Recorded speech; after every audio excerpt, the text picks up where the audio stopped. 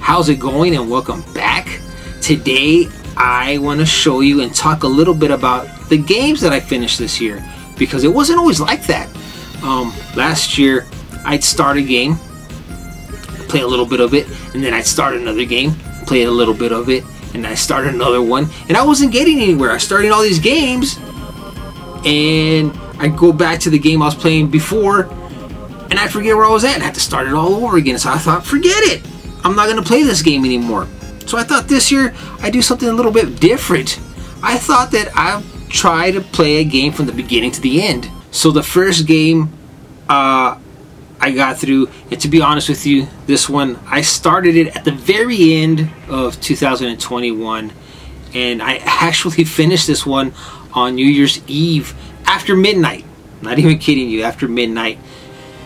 So I'm gonna count it. I'm gonna count it as the first game that I finished in 2022, and that is Ratchet & Clank: Rift Apart for the PS5.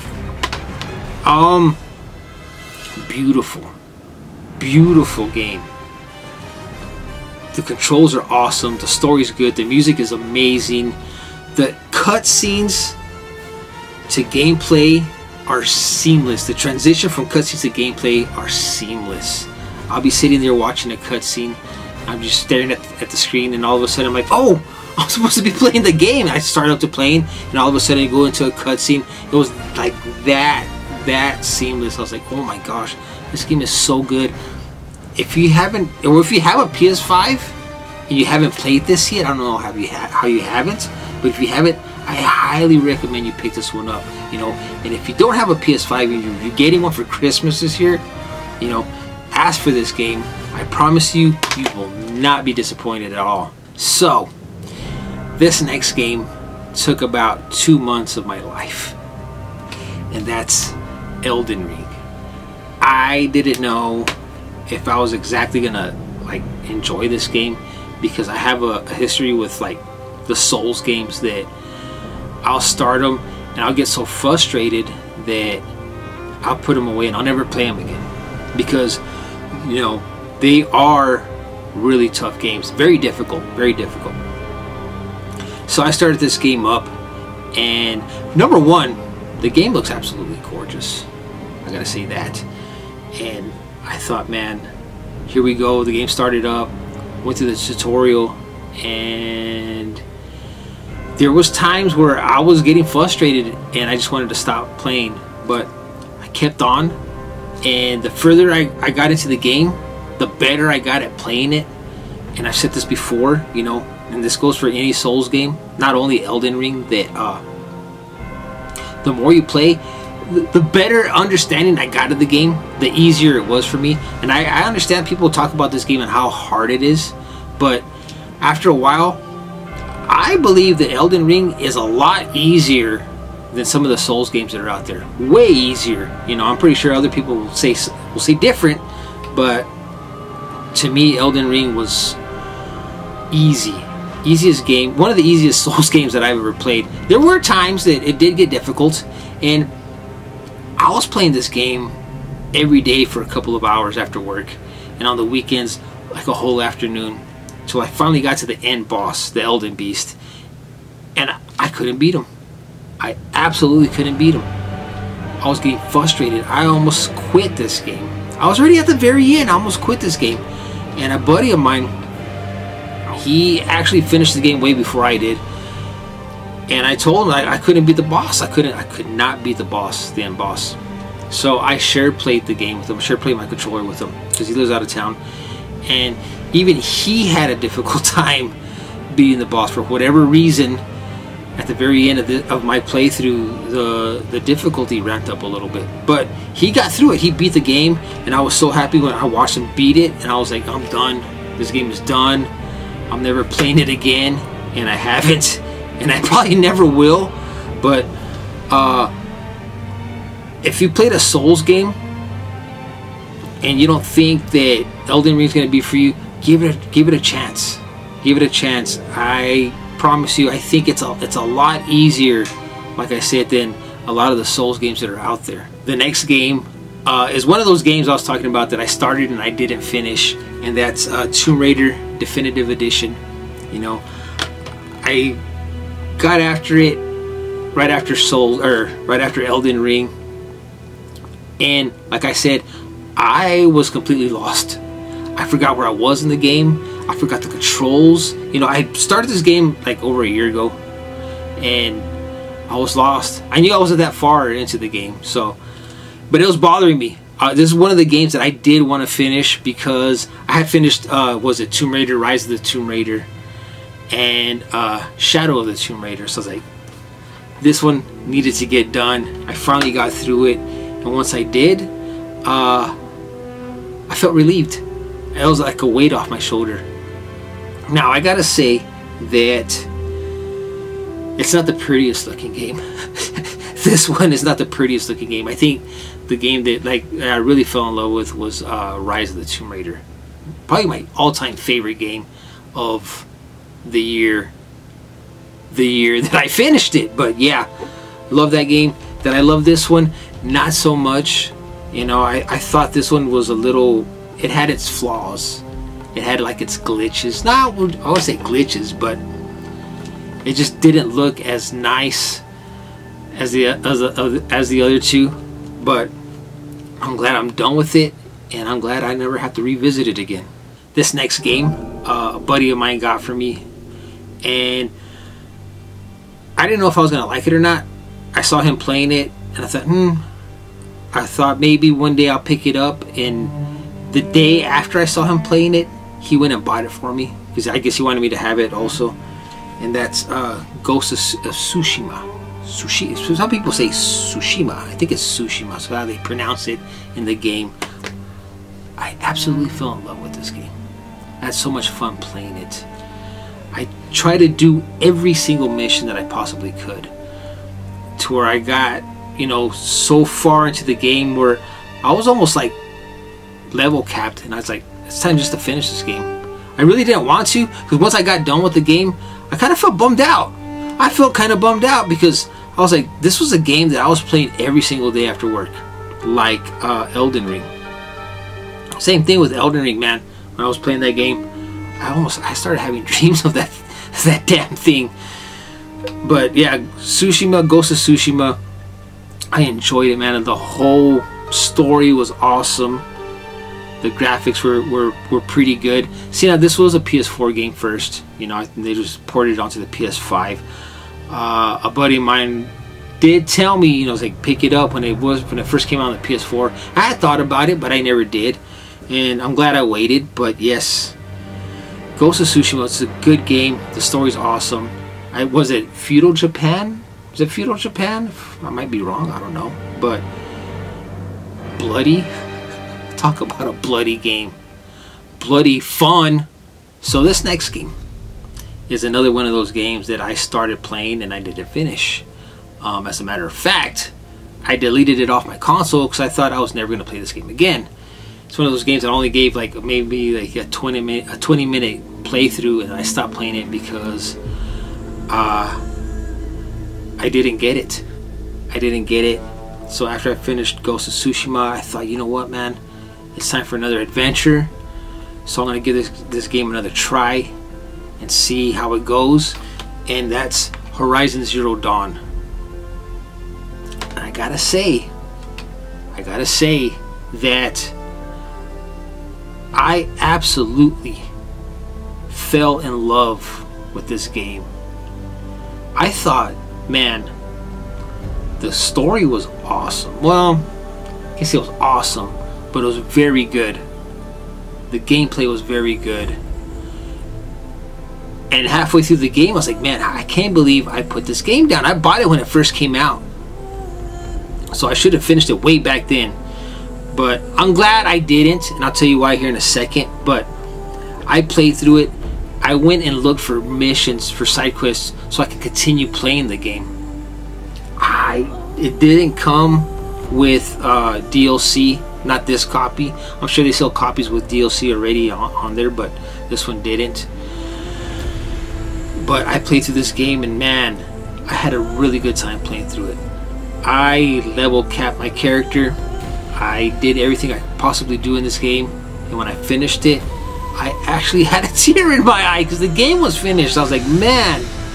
Now the reason that I'm glad that I didn't, finish this game back when it first came out was because now they have Horizon Forbidden West, and that's also a PS4 game. I probably would have picked it up for the PS4, but when I saw it was on the PS5, now I got excited. I was like, oh my gosh, here we go, man, another Horizon game. To be honest with you, I didn't even know there was a part 2 until I finished this game, and I looked it up and I was like, wait a minute, there's another one? Are you serious right now? So yeah, I don't have that one yet, but I'm hoping to get it pretty soon. And as soon as I do, I can guarantee you I'm going to play through that game from beginning to end, and I'm going to try to play as much as I possibly can on that game. And of course, I'll get it on the PS5 because I'd rather play it that way than on the PS4. It looks like it's a more definitive edition of the game, I guess. That's what I'm trying to say. But yeah, Horizon Zero Dawn, awesome game, amazing game, amazing game. I could honestly say that this probably is my game of the year for sure. Again, another game that I started and I didn't finish. I thought I was near the end, but I wasn't, and that's God of War. With the release of the new God of War Ragnarok coming out, I thought I better get to this one if I want to play the next one, right? I thought I was almost done with this. Hell no, I had a long way to go. So I sat there for, a few days and played through this game. Probably like a week. I had like a week's worth of the time that I had to play games, Played it for about a week, and I got through it.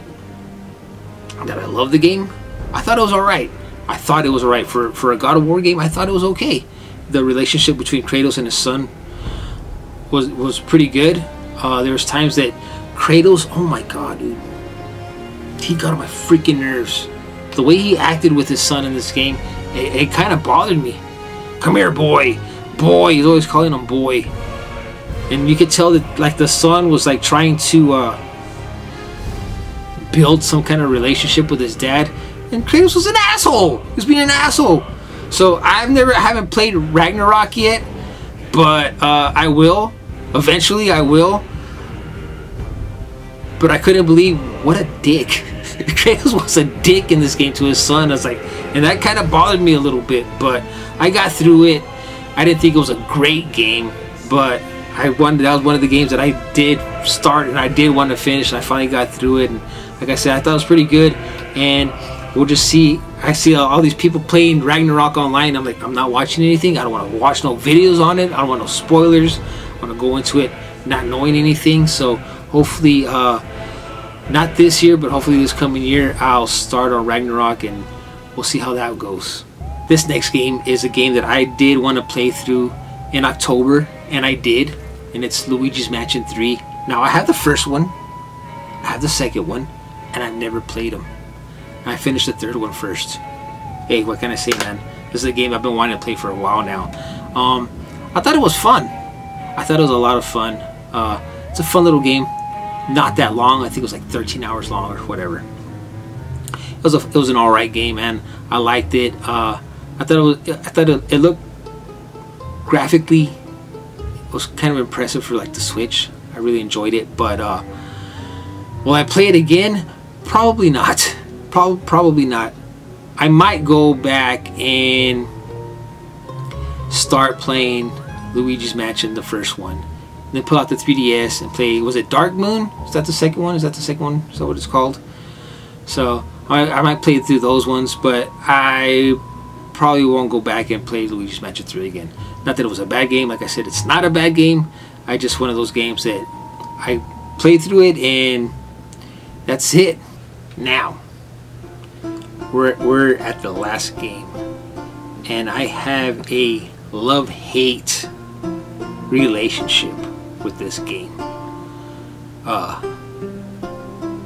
and that is The Witcher 3 Wild Hunt. Let me tell you, I have it on the PS4, and I've tried playing this game. I've tried it, and I couldn't get into it. no matter what I did, I couldn't get into it. So I just stopped playing it. And then I picked it up and I tried it again. And I thought, well, maybe this time will be different. I started it up again. Nope. Couldn't do it, man. I just couldn't do it. There was just something about this game that I didn't like. I don't know what it was. I just didn't like it. So I stopped playing it again. And I forgot about it. Here we go again. For the third time, I thought, okay, let me try this one more time and see if anything's changed for me in this game. Nothing. Absolutely nothing. I was like, I can't do this. I can't. I cannot. So, and you know, I don't know what it was. I don't know what it was about this game. I couldn't do it. I just didn't like it at all. Whatever it was about this game, I just didn't like it. I don't know if it was the controls or what. I didn't care for it whatsoever. So this year for my birthday, my buddy's like, he saw my video that I'm going to start collecting, you know, Nintendo Switch games, which I still am. You know, I said I was going to try to get to 900. Oh my god. I was going to try to get to 100 by May, which that's a lot. But anyways, he sent me Witcher 3 for my birthday. I was like, dude, I have it on PS4. I'm thinking, why would I play it on the Switch? Whatever, right? So after I finished Luigi's Mansion 3, I was thinking, what game am I going to play next? I thought, you know what the hell? One more time. One more time. So I put it in. I started playing it. And I'm not going to lie. I'm not going to lie. That first hour was like grueling. I was like, oh god. It's one of those games that I did not want to sit here and be playing. I really didn't. I was like, oh my god. It's like, dude, I don't want to be playing this. I don't want to be playing this. And I was playing it. And then I got past the point where I would normally stop playing this game. And I kept going a little bit further. And then the story got a little bit more interesting. And the world opened up a little bit more. I started going a little bit more. Started playing a little bit more of it. Man, I gotta say, before I knew it, again, I fell in love with this game. I could not stop playing it. I'd be at work and I'd be thinking about coming home to play Witcher 3. There'd be days that I wanted to call into work just so I could stay home and play this thing. I thought, man, what the hell happened? What's going on here? Because to be honest with you, playing it on the Switch, it's not the prettiest thing. It's not the prettiest looking thing at all. It's pretty rough on the eyes. Let me tell you. I guess when they ported it onto the Switch off of like the PS4 or the Xbox One or whatever, it didn't port too nicely. It's not the prettiest looking game, and it has its flaws. I don't know if it's like that on the PS4 or on the Xbox, but on the Switch it has its flaws. You know, it's got some glitches in there, and I found some, and I was like, oh my god. But it didn't stop me from playing the game. And I was just thinking, man, if I could, I would play this. I'd rather play this on the PS4. But I was so far into the game, I was like, I am not starting over again. And finally, like maybe 3 weeks ago, I finally finished the game, and I was like, shit.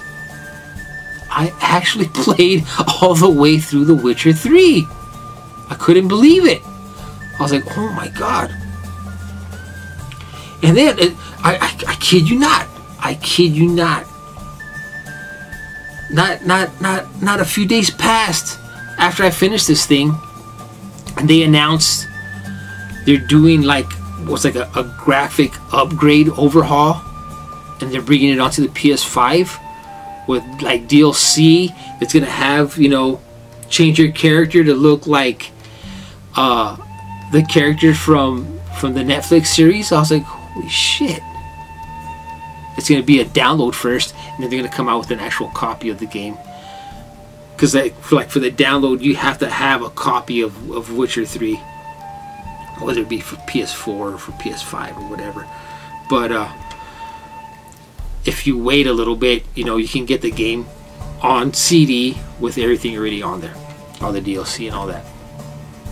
And my buddy's like, are you going to pick it up? I'm like, hell yes. Yes, I am. I absolutely am. Am I going to play through it again? Yes, I will. I will. Because I believe, and I'm not too sure, but I believe that there's multiple endings, I think. So once I play it again, this time I'm going to play on the PS5, I will play through it a little bit different than I did on the Switch.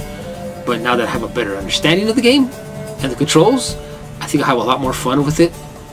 And I think it'll be a lot easier than when I first tried playing it a long time ago. But yeah, those are the games that I finished in 2022. I haven't started any more games up. I don't want to play any more games, well, any more big games this year. I'm gonna wait for Christmas, and then I'll start another one.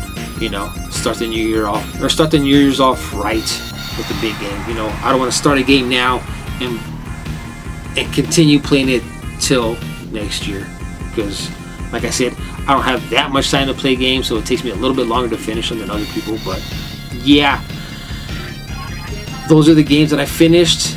This is the one that I felt more accomplished. Well, actually, I felt a big accomplishment playing through this one, and a huge accomplishment. Actually, no, a big accomplishment playing through this one, and a huge accomplishment playing through The Witcher. I gotta tell you right now, man. But I'm glad I did it. I can't wait for the, I can't call it a remake, but you know, the graphical overhaul to come out so I can play that one as well. Anyways, thanks for watching, and I'll see you on the next one.